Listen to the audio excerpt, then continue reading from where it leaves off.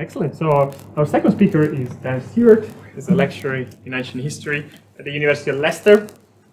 And Dan has been working on cultural interaction in the Hellenistic and Roman Eastern Mediterranean. And today we'll be presenting a paper entitled The Power of Place in Greek Archaeology, the Impact of Text and Sensory Experience.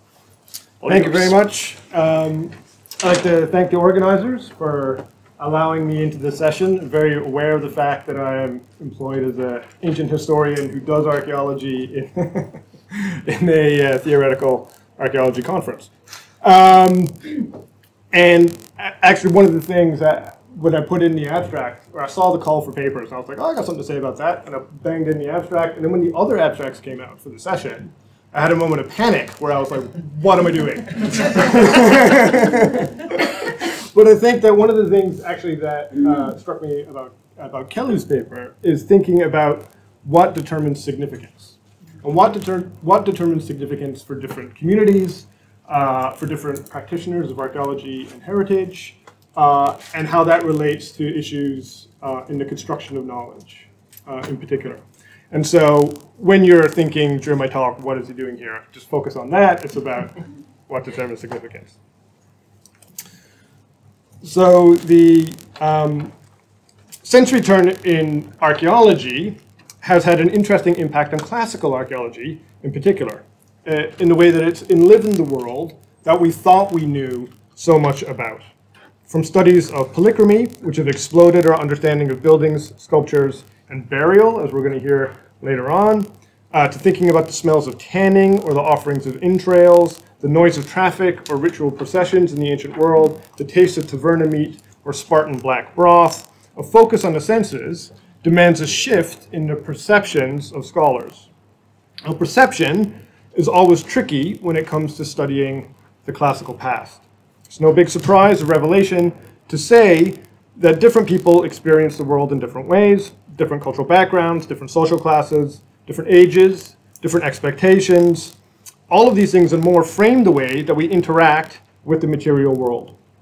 Yet in classical archaeology, many of our perceptions of the past are shaped by what we might think of as a monolithic perspective. Rich, educated elites who wrote down what they thought and what they believed provide a limited frame through which to perceive the ancient world. But the perspectives we adopt matter. The video in the background here is showing how the same kid experiences the world from two different perspectives, in a stroller or in a baby carrier. Aside from the prominence of butts, it's a neat analogy for some approaches to phenomenology in archaeology, that simply being in a space impacts how we experience and understand it. It helps govern the mode of engagement and where our attention is focused. And one of the common critiques of phenomenological approaches is that there's no one way to be in the world or experience it. And this holds true for broader sensory approaches as well, I think. Our starting assumptions necessarily impact our engagement. And with certain assumptions, everything is ass, essentially. So my argument today is that within classical archaeology, many of our starting assumptions regarding our engagement with place arise from our engagement with someone else's perspectives before our own. Those perspectives come from ancient texts, and those texts shape how we're engaging with the material remains of the ancient world. Unlike other archaeologies, classical archaeology, and specifically archaeology in Greece, which is what I worked on, have often started from textual representations of place, with the result being that text is the axle around which archaeological practice, interpretation, and experiences of place revolve. In the process, we are creating complicated and complicating relationships between archaeological material, textual descriptions, and physical experiences of place. And these have had a demonstrable impact on the development of classical archaeology in Greece and our understandings of the lived experience of the past. For those of you who are not classical archaeologists, first my condolences, classical archaeology benefits from access to a plethora of textual records relating to life in the Greek and Roman past. Poems, drama, letters, inscriptions, histories, rhetoric, philosophy, curses, graffiti, coins, monuments, laws, debates, whatever you can think of, essentially, just about every possible form of writing and genre survives in greater or lesser extent from the ancient world. Being able to read and access the words, the thoughts, the grammar and language of ancient Greeks and Romans has meant that classical archaeology as a discipline has its foundations in the association of ancient text and material image. Archaeological remains have therefore been viewed through the prism of the ancient texts. Often students' first engagement with the cultures of the Greek and Roman past is through those texts, but even if it's not, the discipline is built on other people's engagement with those texts. In other words, different readings of the text can be glimpsed in the material and visual reconstructions of the remains. For though we view the remains as objective material facts, the recovery and presentation is filtered first through the primary textual material by the archaeologists. And this results in a past reconstructed through the intersection of ancient texts, ancient material culture, and changing modern interpretations. Clear-cut implications of this can be seen in the early engagements with archaeological sites in Greece. But we now understand them as sites of layered interpretations, varying both in time and interpretive focus. Early archaeologists tended to privilege particular periods in history over others, and that necessarily impacts longer-term archaeological understandings. And this has important implications for any diachronic attempts to engage with the century turn as chronology gets collapsed in the presentation of materials in the Mediterranean. So in the 19th century, the nascent nation-state of Greece cleared the Acropolis of any monuments dating to periods after the classical, and promoted those associated with the concepts of European high classicism. Classicism, the ideology that promoted the aesthetic accomplishments of Greek art and architecture, privileged the text-driven elite view of 5th and 4th century BC Greece, and resulted not only in the removal of Byzantine and Ottoman monuments, but in the reconstruction of classical monuments based on the surviving texts of authors like Herodotus or Thucydides or Pausanias. While visitors might be left with the impression that what they are viewing is simply the remains of 5th century Athens, what they are really viewing are the results of centuries of excavation, conservation, interpretation, and reconstruction. In many cases, they arrive with an expectation of what they will find, given the prominence of buildings like the Parthenon in the popular imagination. Yet what they are seeing is a pastiche of 19th and early 20th century ideas of what 5th century BC Athens should have looked like. The intervening centuries, the accretion of monuments, churches, mosques, and histories has been removed from the Acropolis. So a problem arises when we think of the texts as only being fixed points, that our contemporary readings of them are the correct readings of them, when in actuality what appears immutable is anything but. The fact that the discipline has engaged with the past first through the text can have important impacts on what we study, how we study, and the way in which we construct knowledge. We can see now that the 19th century privileging of 5th century BC readings of Athenian history has had a detrimental impact on subsequent engagement with the Acropolis. Because archaeologists had read their Thucydides, their Herodotus, and their Pausanias, they thought they knew what the Acropolis was supposed to look like. The question I would ask is, why are we any different? From 1898 to 1902, and again in 1922 to 1933, Nikolaos Balanos took this engagement with text, and against the advice of many of his contemporaries, to be fair, began a restoration program on the Acropolis. He was an architect by training and a civil engineer by profession, and after an earthquake of 1894, he was appointed by the Greek government to oversee the consolidation of the damaged Acropolis, in particular the Parthenon. An international panel of experts recommended no full-scale reconstruction, but by the 1920s, Balanos was proposing to rebuild the North Colonnade with its entablature, uniting the east and west sides of the Parthenon for the first time since 1687. He wanted to undo the unfortunate history of the Parthenon's post-antique destruction, and through the use of modern Portland cement, iron reinforcing bars, and the judicious reincorporation of ancient building materials without really paying attention to where they were originally, he created the modern vision of an ancient monument. Now, what does that have to do with sensory archaeology? Well, those interventions necessarily impacted people's sensory engagement with the archaeological material. In a famous case in 1904, Sigmund Freud, and yes, I'm aware I'm using both the Acropolis and Sigmund Freud as examples, visited the Acropolis with his brother. He wrote about experiencing a disturbance of memory, where he felt profound joy and some shock at experiencing the Acropolis just as we learned at school. He then goes on to interrogate his own feelings, saying, "The situation included myself, the Acropolis, and my perception of it. I could not doubt the evidence of my own senses." Of course, what he's experiencing, his shock at encountering this familiar yet unfamiliar Acropolis, as he had learned from books, is that he's not experiencing the past at all, but a contemporary interpretation of that past. Freud is a complicated and complicating example, but he's not experiencing the 5th century Acropolis. So Balanos's intervention led to the further destruction of the monument. Within 10 years of their completion, the iron reinforcements oxidized and expanded, splitting and cracking many of the ancient materials that they were supposed to hold together. The drive to restore a monument created a new phase in its historical life cycle, despite the perception that it was turning the clock back. But this is not an isolated case, and it's not consigned to the early days of archaeology. Earlier this year, a debate about the date of Pompeii's destruction flared up again. Was it October or was it August? Based on competing readings of archaeological results and ancient texts. And of course, those competing perspectives bleed into the presentation of archaeology to the wider public. ADNA research on Roman cemeteries reportedly showed a surprising amount of genetic diversity, according to the media, but who in classical archaeology was surprised by those results, that the ancient world, and that the Roman world in particular, was diverse? Right? I myself was unsurprised that the Daily Mail went this way with their reporting of that incident. And in fact, anybody who was at the session on mythic pasts this morning, perhaps, also has further food to thought for thinking about the ways in which our material is translated for the wider public in these ways.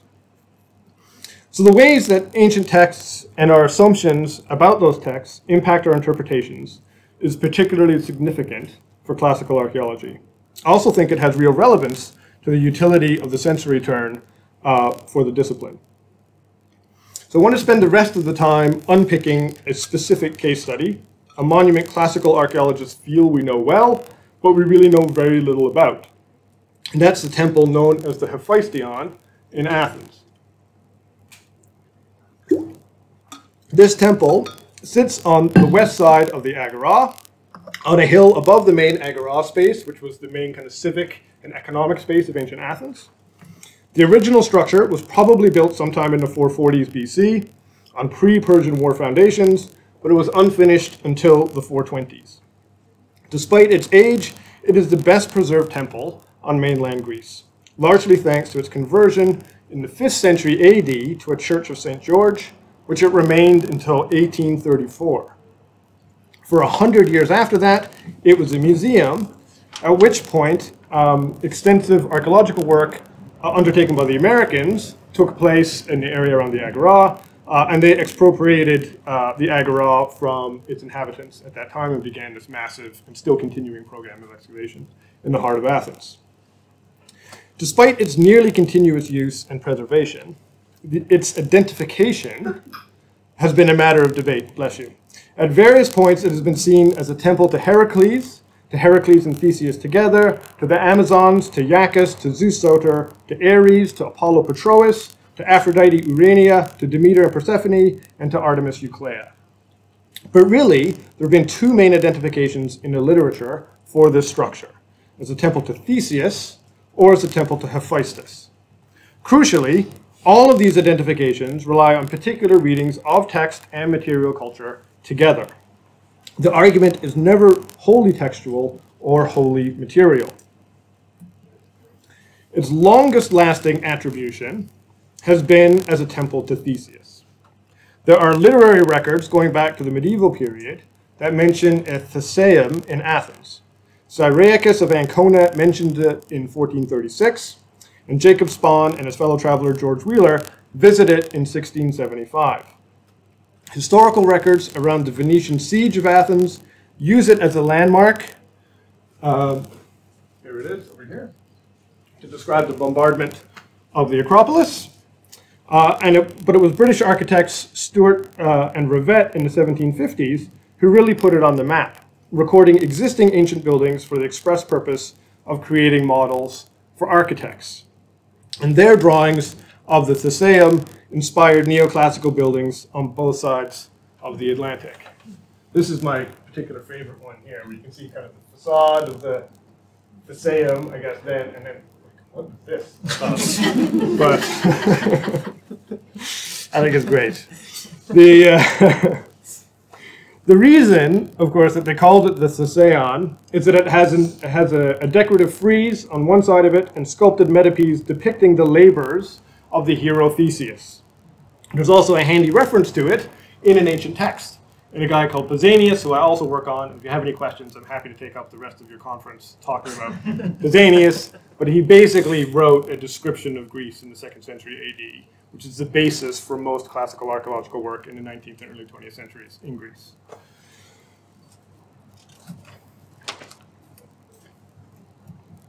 Now, Theseus was an early mythical king of Athens, one of its mythic founders and a local hero, and he had stories of labors very similar to Heracles, making him an Ionic version of a wider Doric supranational figure.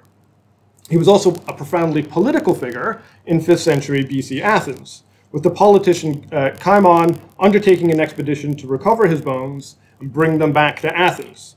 That the bones were found on the recently conquered island of Skyros, a strategically important place in the Aegean, is significant. So it makes sense that the 5th century Athenians, with their wealth and their imperialism, would build an impressive temple to this vitally important and locally important mythological figure. By the 19th century, that attribution was a certainty. The Theseon was famous in antiquity as a place of asylum for the subjugated, especially slaves. In recognition of this, the new Greek state made it one of the first national museums in a free Greece. It had been a church for 1,300 years and a temple for 1,000, and now it was going to be museumed to this newly created state of Greece. This early identification of the temple as the Theseon was due in part to this decontextualized application of our textual source to the only visible temple in the vicinity of the Agora. The identification of the Theseon was thought to be supported by the subject of some of the decorative sculpture on the temple, which do show the deeds of Theseus, some of them. And seeing the building as the Theseon also shaped the way people experienced the structure, not only as a well-preserved temple, but as part of a nationalist narrative about freedom and subjugation in this new nation-state. And it had implications for the identification of all the other archaeological remains in the vicinity. Topographies of Athens have always been based on texts, and having a visible surviving monument to hang them on as a material check has always been part of the process. Like, it's still going on today. So we can see that in 1813, where we can have, that's the Theseon right there. We can see it in 1890. This is Dorpfeld, the famous kind of German architect and archaeologist, also using the Theseum to reconstruct what he thinks the Agora should look like prior to excavation. We can see it in 1909 when Robert just forgoes all of material culture and decides to reconstruct the topography of Athens based only on the description of Pausanias. But he uses the Theseon on the top of the hill as a material check. And we can see it in the 1930s with the American school's Agora excavations, where they are also using it. Here they've labeled, again, as the Theseon in 1930 as a check on their kind of their practice of archaeology. And this is like a state plan that we would recognize within archaeology, and yet you're still applying these labels from the texts. Until we get to 1936, and then it is no longer the Theseon, but now it's the Hephaistos. So something has happened in 1936 to shake the foundations and the identification of all of the surrounding archaeology. So large-scale excavations had begun by the Americans in the Agora in the early 1930s, and crucially also by the Germans in the area of Athens called the Kerameikos, which is also quite close to the Agora. And it was much harder, as a result, to fit the textual topographies onto the recovered material record. The gymnasium that was supposed to kind of allow us to see where the Theseion was found close to the Diplon Gate on the other end of the Kerameikos, so not anywhere close to the Agora. So which made it much harder to see how that fit with Pausanias' description of the Theseion being hard by the gymnasium. The Americans unearthed an architecturally significant stoa right under the hill of what we now call the Hephaistos. Here they've called it the Stoa Basileus, the royal stoa. That's wrong, actually. We now think the royal stoa is over here. It's tiny, kind of much more insignificant, but this was architecturally beautiful, and so therefore must have been the most important stoa as a result. And if that was now definitely not, if that was the royal stoa, that could no longer be the Theseion. So what was that then? And of course the Americans turned to text again to try to figure out what that structure was. Now, excavations had also unearthed foundries and evidence of metalworking in this area of the Agora, and our handy-dandy guide Pausanias also tells us that above the royal stoa is the Temple of Hephaistos, and so therefore, if we have the combination of kilns and foundries, metalworking in the Agora, if this other thing is the royal stoa, then this must be the Temple of Hephaistos that Pausanias tells us about. Hephaistos was the god of metalworking. He's kind of the lame smithing god who made Ares' armor and Apollo's arrows and Zeus's thunderbolts. But what of the evidence of the temple itself? The sculptures of Theseus? Well, suddenly everyone remembered that the other side of the temple shows the labors of Heracles and the battle of the centaurs and the Lapis, and none of those myths have anything to do with Theseus, so maybe Theseus wasn't really the prime focus of that temple in the first place. The uncertainty that surrounds the Hephaistos is integral to the way the temple has been interpreted. Without a smoking gun, those who identify the temple on this hill as the Hephaistos have had to rely essentially on a single line of Pausanias and a circumstantial corroboration provided by the excavations of kilns and foundries on this part of the Agora. This was interpreted as evidence of an industrial sector consistent with the construction of a temple to Hephaistos, the patron god of workers in this district, but of course that's somewhat circular. It's a Hephaistos because there's foundries nearby because it's a Hephaistos. The notion that the Hephaistos is located on this hill because the area was the home of the metalworking industry has in fact become an unexamined assumption that shows up repeatedly in handbooks. And there was an article that came out, I think in October of this year, after I submitted the abstract, which made me panic as soon as I saw the article because I was like, I don't have a paper now. Actually talks about something slightly different. That attempts to date the kilns and the foundries in relation to the Hephaistos to try and figure out which one came first. And whether this Hephaistos can reasonably be called the Hephaistos or not. And talks about the issue of a cult to Hephaistos, which is actually very unusual in the ancient world to have a physical location for a cult of Hephaistos. There's hardly any known. So selective and evolving readings of text are why the Hephaistos in central Athens is currently called the Hephaistos. But earlier readings of the same text, albeit a slightly different line of it, are why we used to call it the Theseion. It's not that the text is wrong, it's that we're generally terrible at disentangling textual landscapes from the contemporary ones we stand in. Current presentations of the topography of the Agora neatly label everything as if certainty exists. But many of these structures are identified only on the basis of textual evidence and our current reading of their literary topographies. So everything in red is all the stuff that has a label associated with it that only comes from Pausanias or some other textual source. There's no epigraphic evidence from those places that tie those places to those names. Frequently, there's epigraphic evidence that relates to these cults and these places, but they're not from this bit. They're found elsewhere, right? In secondary or tertiary kind of deposits. So this is a problem, I think, for any detailed sensory turn in the classical archaeology of Greece. Right? In other words, we don't know what we think we know. Making one-to-one correlations between text and material culture is at best generalizing and at worst completely misleading. The exciting thing about these texts is not that they tell us what happened when, because they don't, but instead it's a glimpse inside someone else's mind and the culture they operated within. That's a remarkable opportunity, I think, when it comes to developing a nuanced sensory archaeology of Greece. But it's not without problems. Mark Twain once said, "Get your facts first, then you may distort them as you please." Our ancient authors and modern archaeologies have taken that to heart. Our texts are often subject to repeated reinterpretation, reimagining, and rereading, resulting in a complex mix of relationships and outputs. The result is a contemporary archaeology that is a curious superimposition of different experiences of place from different times, presented as a single image. Part of the complicating factor of a sensory turn in classical archaeology is in our starting positions. If we stand on that hill with the Thessaion at our backs, the experience of the agora below is different than if it's the Hephaistos at our backs. The grace notes of the orchestra of ritual carried out in this sacred place become different as a result. Do we hear the cry of slaves aching to be free, or do we feel the heat of the kilns and the furnaces? Right? Oh, I was supposed to do that slide and I forgot. Okay, here is a textual description of something familiar.